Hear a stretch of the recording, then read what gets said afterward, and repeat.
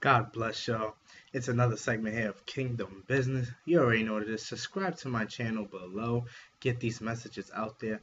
Be a light to somebody who is in darkness. We want to be able to get and touch every single person around the globe and in our community and different households, different families, different children, to be able to understand the messages that I'm sending by the anointing that God has placed over my life, to be able to touch people individually. So please be a light, subscribe to my channel, and continue to stay on my channels to be updated about new videos and new events that's coming up here in Kingdom Business. Today's topic is how to discern and to detect a wolf in church clothing. I remember I put a picture up on Kingdom Business on Instagram and also Facebook about a wolf in church clothing holding a Bible, and I said, beware of church folks. Beware of them wolves in church clothing. And many people loved it. Many people said, wow, that is very powerful. And it is very powerful because you must understand that you cannot associate with a wolf if you're a sheep. You see, a lot of people don't understand that it's very true that a wolf kills a sheep and takes its clothing and tries to sneak into the pack to continue to feed his family, to continue to feed his pack by killing these sheep. We must understand how to detect one. One of the best ways to detect a wolf in church clothing is this. They gossip 24/7. You know them. Oh, is that sister such and such? Oh, who she thinks she is? Oh, she got a new car. Oh, she got this and that. He got this and that. Oh, look at their family. They think they're all that now because they got a little bit of money in their bank account. No, that's not why.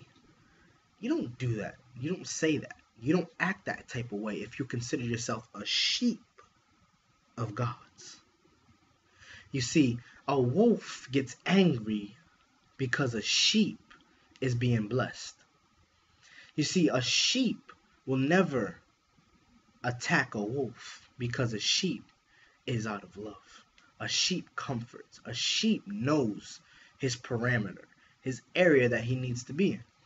A wolf doesn't care. A wolf likes to distract. A wolf likes to scatter the pack. And the same thing we see in the church is a lot of people coming in the house of Yahweh and they're specifically dropping and killing people without even noticing by their words. The way that they're dressed, they come looking like a sheep, but deep within they have a wolf heart. And it's very important to discern this because if you're associating with a wolf, they're going to kill your sheep's life. And you are a sheep of God. And you cannot allow a wolf to take you off your track and continue to have you follow the wolf's way rather than your shepherd's way. You see, we are sheep and we follow our shepherd. How can you follow your shepherd when you are astray with a wolf? This is why it's very important when the Bible speaks about in the book of Joel, it says, how can two walk together unless they are in agreement? And Jesus says in the book of Matthew, how can two blind walk together? Both of them will end up falling in a ditch or in a hole. See, this is very important. If you continue to walk with a wolf, you're going to fall and copy that wolf's momentum, that wolf's ways, that wolf's lifestyle. And you don't want to be under that momentum of a wolf. You want to be under a momentum of a sheep because we are called to be a sheep and God is our shepherd. And he leads us. So we become astray by gossiping. We come astray by envying. We come astray by jealousy. We come astray by simply putting negative things in our mind. A wolf thinks negative. And a sheep thinks positive. How can you walk with something that is negative when you're trying to be positive? You know them. They yell to the top of their lungs, hallelujah, yes, God, yes. Start speaking in all type of tongues, but yet their heart is far from Yah. They come in and they sow their seeds every single day, but yet their heart is far from God. They come in, they know the scripture, they can quote from Genesis to Revelation, but yet their heart is far from God. They come in dressed, smelling nice, they hug you, they say, God bless you, and what they really mean is that I can't stand you. Can you hear the wolf in your ear?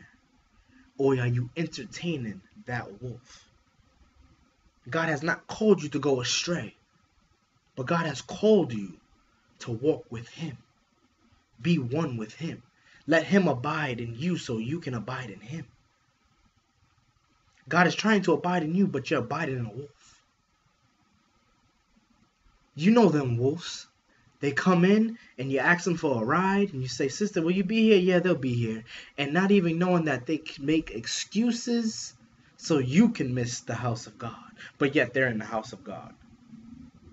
But they've told you specifically the day before, oh, I'm going to be there to pick you up, sister or brother such and such. But they're not there. That's a tactic of the wolf. And you have to be very discerned and see and smell and sense that you are messing around with a wolf. And when you mess around with a wolf will end up killing you. Stop messing with wolves and understand that you are a sheep and you operate by a sheep because you are under the greatest shepherd ever known to man, and that is Yahweh, Yeshua, Jesus the Christ. Get away from them evil spirits. Stop mentoring these evil spirits. Let God deal with the wolves. You're a sheep. Stay as a sheep. Act like a sheep. Walk like a sheep. Eat like a sheep. Breathe like a sheep. Be a sheep. That is what you are. That is what God has saved you from. Was hanging out with the pack of wolves to be in the pack of the sheep. The more that you entertain something, it's a known fact that you will become that something. If you entertain gossip, you will become gossip. If you entertain jealousy, you will become jealousy. It's a known fact.